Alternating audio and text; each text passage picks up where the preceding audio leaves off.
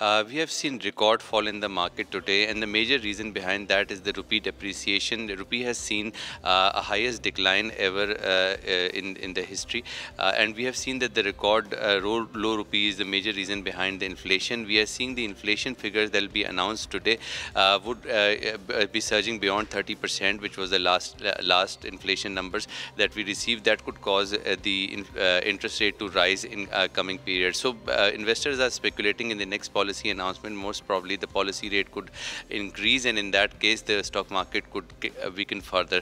Another thing was that we have seen that the power bills have been risen continuously, and the major impact is towards the industrial sector, which is now closing down because of the higher power charges and power bills that the government is unable to control. At the same time, the caretaker government is unable to bring up the resolve to the circular debt crisis. That the plan has been approved by the IMF, but still the plan is not made effective. So one of the reason for the market to fall, in a single day, and fears in the market is probably because of the circular debt management plan that is not implemented, and in that case the circular debt crisis is increasing day by day, and that has passed over 3 trillion rupees. Another thing that the market investors are expecting in the coming period is the foreign divestment, because we are seeing that the foreign investors are unable to take back their dividends, despite the fact that the MSCI has included now 51 companies in the frontier market index, and the Pakistan weight is